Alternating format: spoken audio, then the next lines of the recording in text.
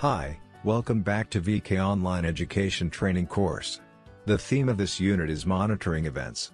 First, we open the Monitoring Event tab.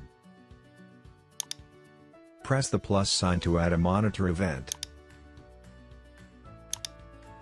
Here, we will see that there are 5 different monitoring events. In the following lesson we will introduce it one by one. On this page, we can see the different devices that we can monitor. Like, we can monitor flag or variable value. Of course, we can also monitor the status of the I/O port. There are listen port and query port here. It can also monitor RS-232 and devices on TCP/IP. The only difference is that the listen port is used for the device that can automatically send feedback messages to the VK host. Meanwhile, the query port is used in the device that will not actively feedback messages. Because of that, you have to send a query command to the device first.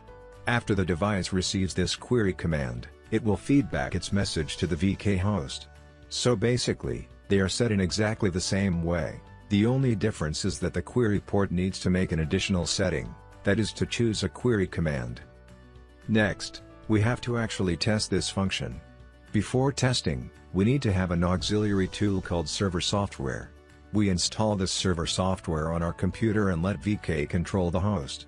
We connect to this server software via TCP/IP connection. And, we can manually input any information from this software. It will help to simulate feedback messages received by VK control host. So, we'll be able to test all the monitoring functions on the VK. Next, let's create an example. First, I'll go to the device settings. Select the first port of the Ethernet port. Move to the property on the right.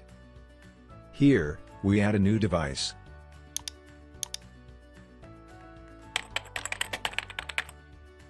Because the software I use is called Hercules, I will call it Hercules here.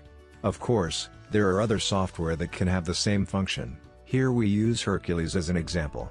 Then, we set all the settings below. Here, I choose TCP port. The IP part is the IP location of my own computer.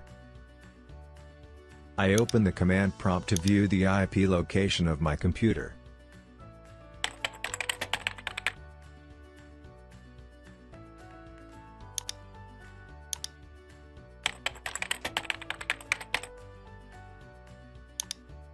Then, on this communication port, you can enter anything here. However, we should not use port 80 as much as possible because it is used for HTTP port. So, we changed it to any other number. Here, I set it to 9999. After setting, click here to add a new device. This completes the setting for this connection. Next, we upload this profile to the VK control host.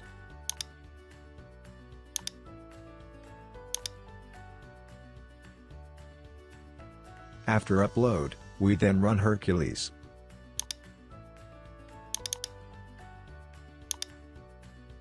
Hercules provides a lot of testing functions. For example, you can also test RS-232 and TCP client. Then, here we are using the function of TCP server. We see that our communication port is set to 9999 on the right. Next, we press the listen button to start the TCP server function.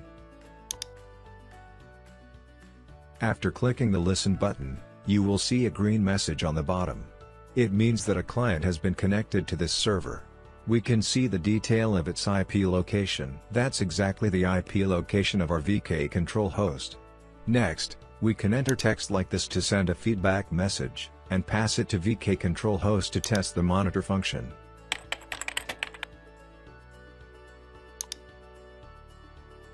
Another thing to pay special attention to is, the numbers and text entered here are ASCII code. But, if you want to have hex code at the same time, you'll need to use the correct symbols on this software. The symbol you can use is $ symbol, sharp symbol, and lesser than symbol. Anything you write after that symbol will be treated as hex value. This is all the content of this unit. Thank you for watching. See you in the next lesson.